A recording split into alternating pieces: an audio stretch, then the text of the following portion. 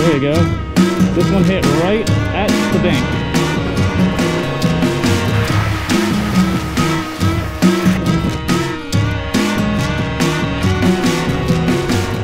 I came for the second sesh of the day, an evening sesh, a sunset sesh, 6 p.m. to 9 p.m. The high tide is going to be 6.5 feet. Really high. I better stay safe tonight.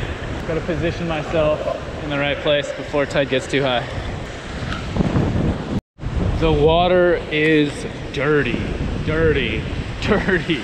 Casting and picking weed off of my lure and then casting again.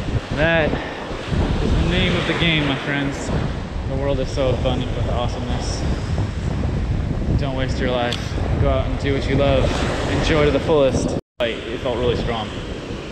Let's keep going. I'm gonna get one. I had one, you guys. I had a striped bass. I know it was a striper. The way it felt, the way it bit, and the way it pulled, it was a monster. It was really big, really heavy. And I ripped it right out of its lip.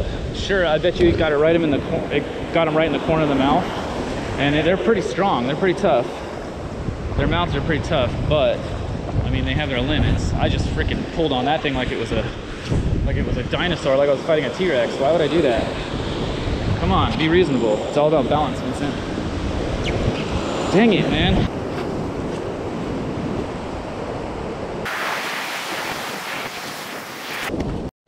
Well, wind is no problem right now.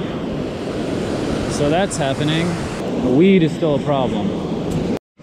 There you go. This one hit right at the bank. Right at the bank. Not a monster, but a good fish. Nonetheless, check it out. Got one. All right.